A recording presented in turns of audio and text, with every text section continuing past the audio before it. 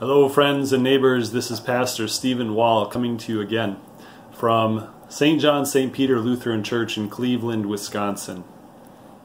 Today I'm in my office, my home office or study, and wanted to come to you again with another devotion as we look into God's Word for comfort, assurance, and for guidance for our lives as Christians living in the shadow of the cross.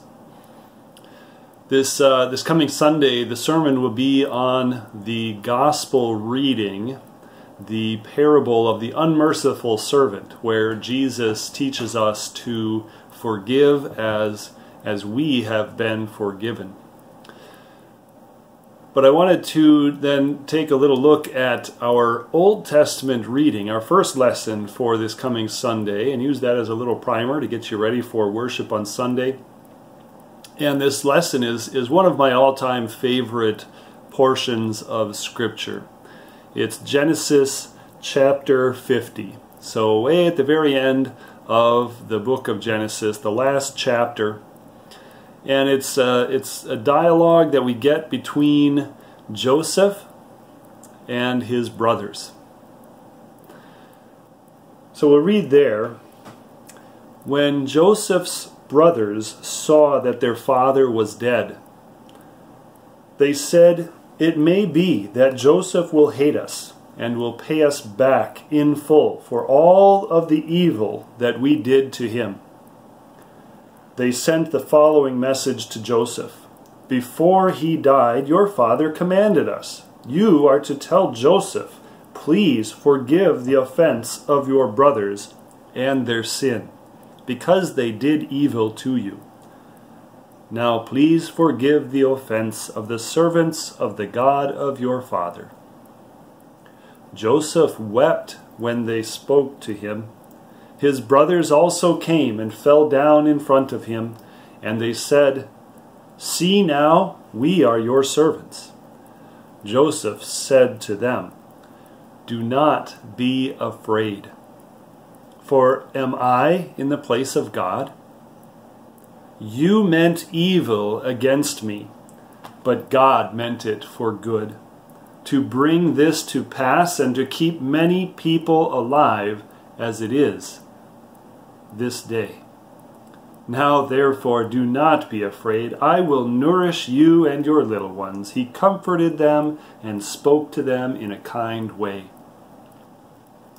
I love the example that Joseph sets for us, the powerful example of forgiveness, but maybe even more than that, not just the forgiveness, but recognizing how God takes the bad things of life and works them out for good.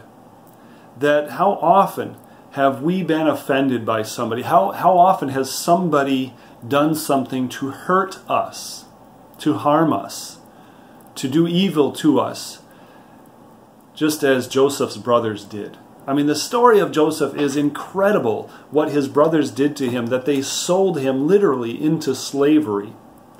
And he was carried off to a foreign land as a slave. And how many years did he spend in slavery? First serving in the house of Potiphar, and then when he was falsely accused by Potiphar's wife and he was thrown into prison. How long did he languish in prison?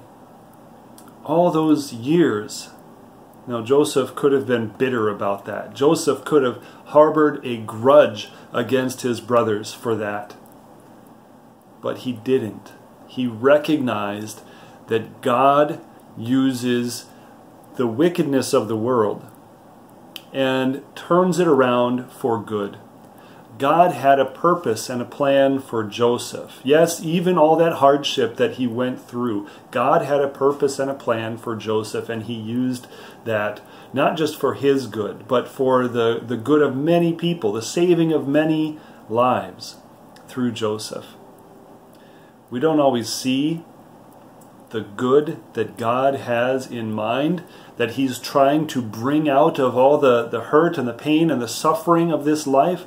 We don't always see exactly how God's plan is working out. But what an awesome thought to know that God is in control, that God is good all the time. To trust in Him and to then be able to forgive others for their wickedness, to be able to forgive others when they have caused hurt or harm to us, not to hold on to a grudge, but to let it go. A professor once defined forgiveness as letting go of our self-perceived right to get even, to get back at somebody. So often we perceive that right. We see somebody else's something wicked that they've done, and you feel that in you, that you just want to see justice done. You want them to get what's coming to them. You want them, that idea that we see floating around in our society of karma, right? That if you do bad things, eventually bad things are going to come back to bite you. And the world loves that idea, that we want to see somebody get what's coming to him. And rather than letting go of any self-perceived right to get even with somebody, maybe we do have a right to get even with them, but a lot of times it's more self-perceived than actually being an actual right to get even.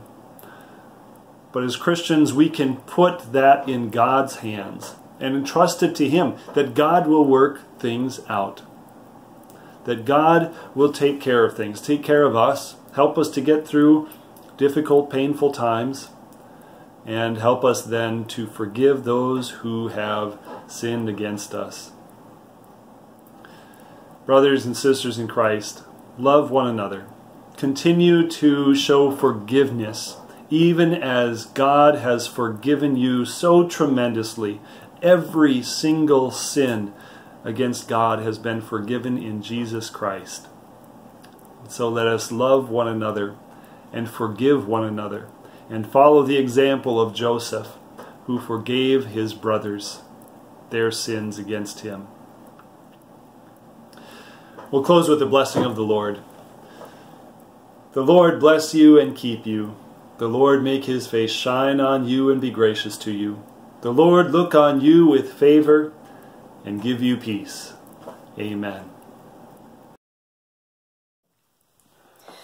Forgive our sins as we forgive. You taught us, Lord, to pray. But you alone can grant us grace to live the words we say.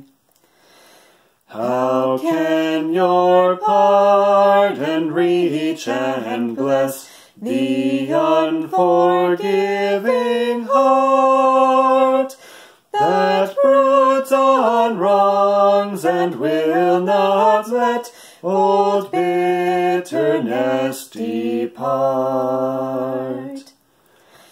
In blazing light your cross reveals the truth we dimly knew.